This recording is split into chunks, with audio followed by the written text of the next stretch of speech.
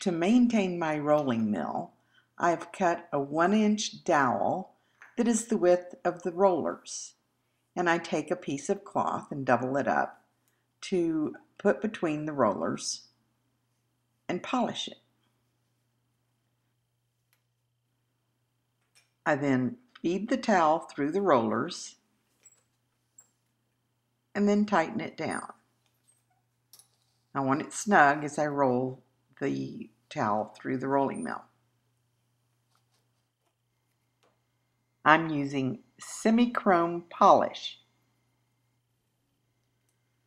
Semi-chrome is a metal polish and cleaning agent. I simply spread some on each of the rollers and then roll it through the mill. The cloth helps keep the polish on there and polishes it as I roll. Once it's polished, I back the rollers out and flip the pad around to put a clean side against the rollers, and then roll it through again. This helps remove any excess polish.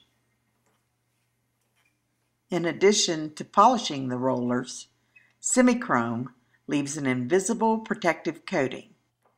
I clean my rolling mill after every use.